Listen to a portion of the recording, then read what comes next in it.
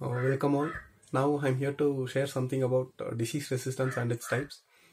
First of all, we shall see what is meant by the term resistance.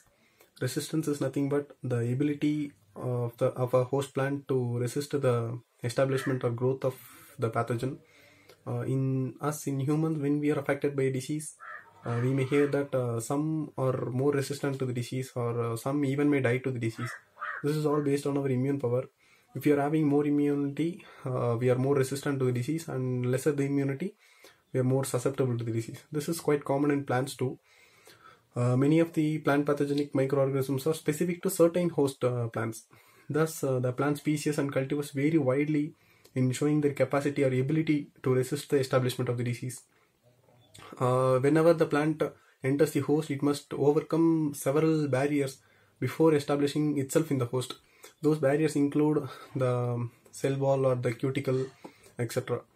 Sometimes the host may react to the entrance of the pathogen, or it may alter the growth of the pathogen, and thus it effectively checks the establishment of the disease. Thus, there is a great variation in the degree of resistance the host or the plant exhibits.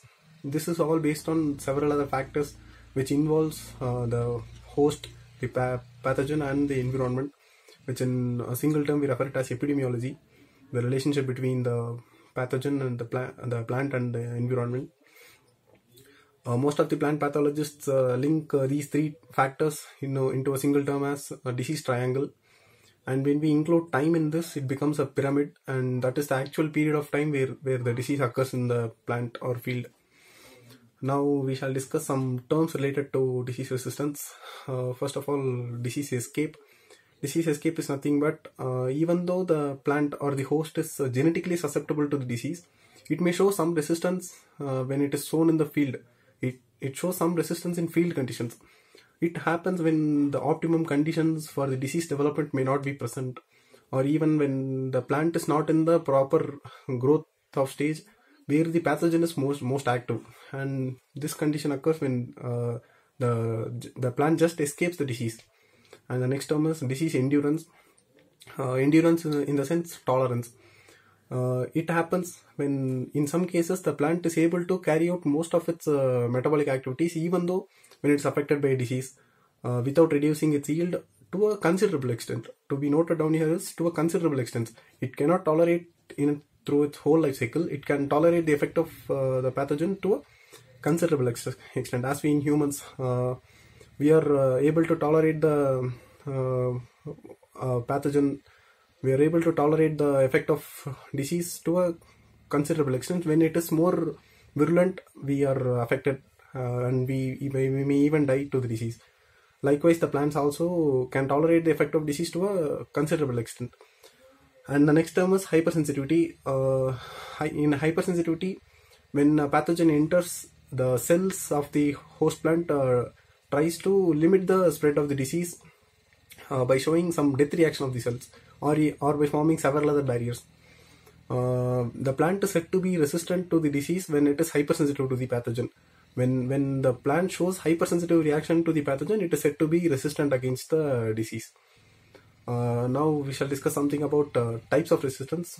First of all, we should know that resistance is also a genetically controlled character. Thus, a gene contains two alleles, dominant allele and recessive allele.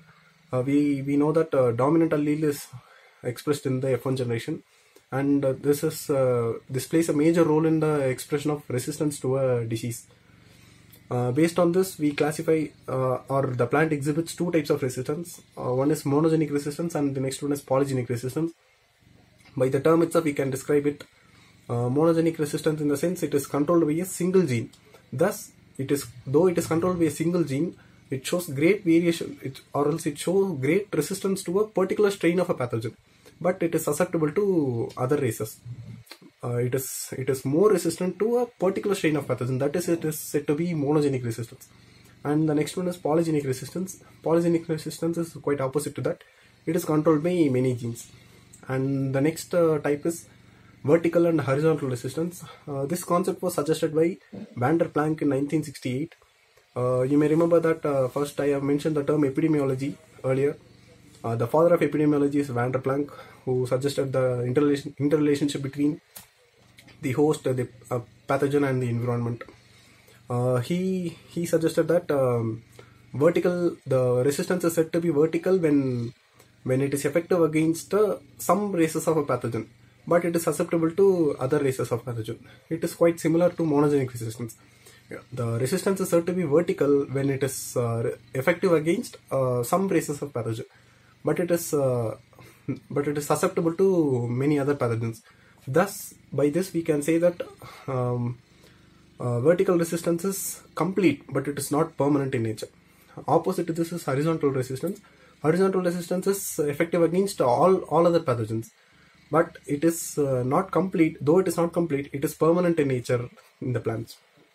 Thus, by this we can conclude that resistance is mostly a genetically controlled character, but environmental conditions and climatic factors play a major role in deciding the resistance of plant to a disease. All these studies were based on several other research works made by or put forward by many other plant pathologists or scientists. A good example for this is gene for gene hypothesis, which was put forward by H.H. Floor while he was studying the disease of flax rust. He played a major role in studying the disease resistance in plants. Hope whomever watching this video have spent their valuable time in acquiring some good information. And in this video we saw about disease resistance and the type of disease resistance. Hope you all understood. Thank you.